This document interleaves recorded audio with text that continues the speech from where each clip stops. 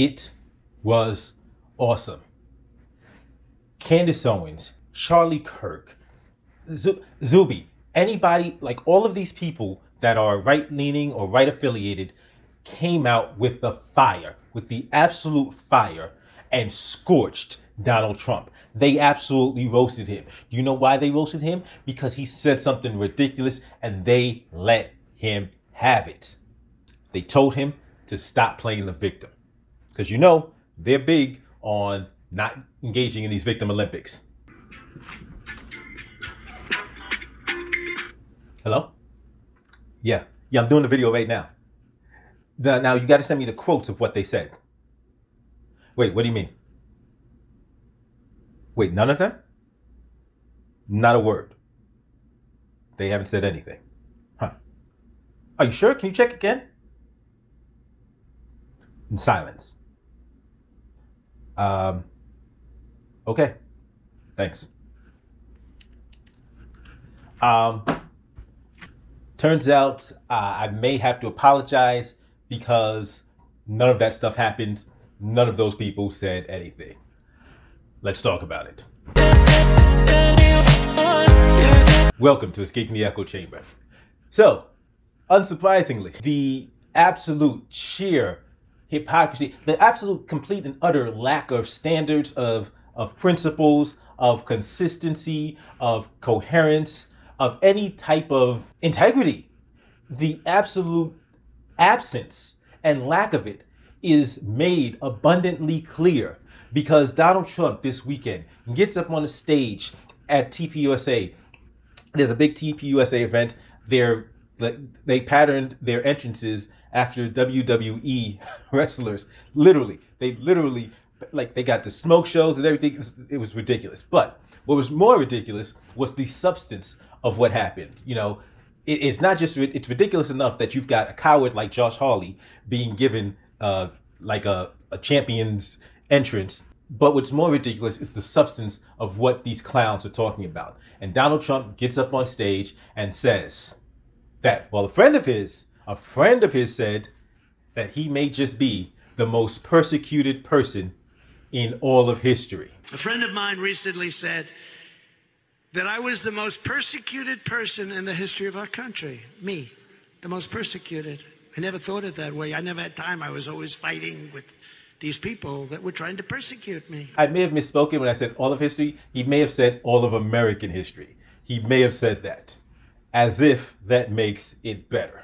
I could think of millions of people, but let's not even get to that just yet.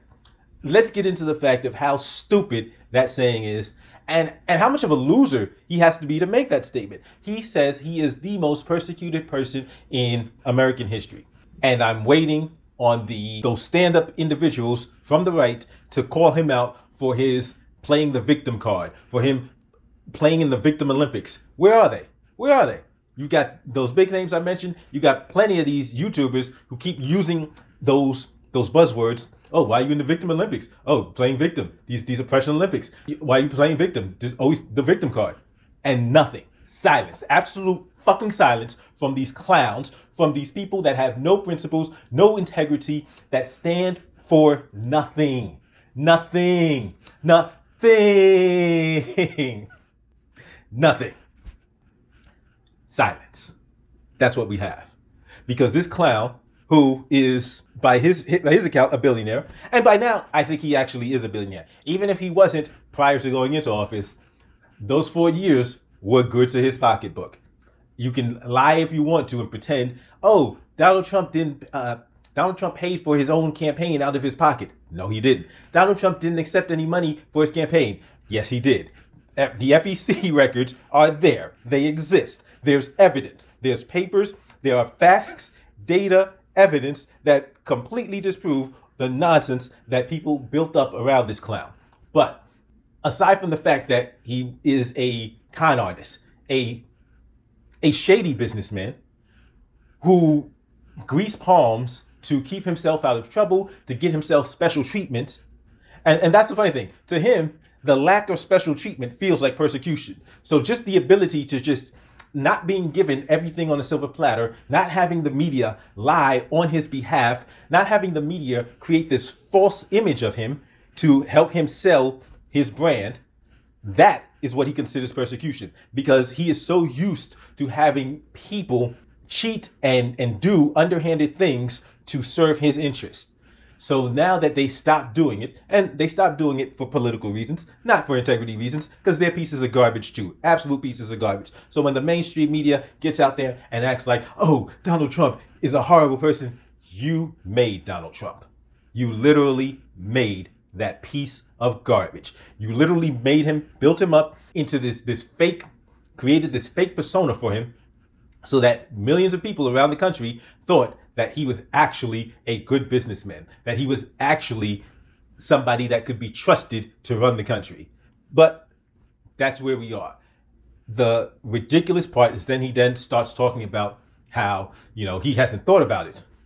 Funny, because you talk about it a lot. For somebody who hasn't thought about it, you sure talk about it a lot. I'm just saying.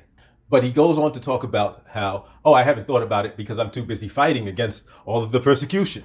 Is this your king? Is this your king? And predictably, these hypocrites that have no substance, that have no standards, that have no souls, are so silent. Not a peep. Just.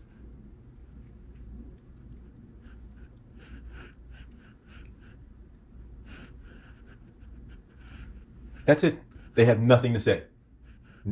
None of their tirades that they will routinely engage in when talking about black people, when black people are talking about actual oppression, when black people are talking about actually being murdered by law enforcement, actually being brutalized by government agencies, actually being conspired against by government at various levels. That's playing victimhood. This billionaire who's been used to having everything handed to him on a plate and now is just getting called out for his bullshit, that's persecution. You people are fucking clowns. As always, don't forget to hit that thumbs up, like, share, subscribe if you have not subscribed already. But if you disagree with me and you think, no, Donald Trump is a patriot and they're out to get him, no one's ever faced this type of oppression, give me a thumbs down and state in the comment section, when did you get your lobotomy? I'll see you next time.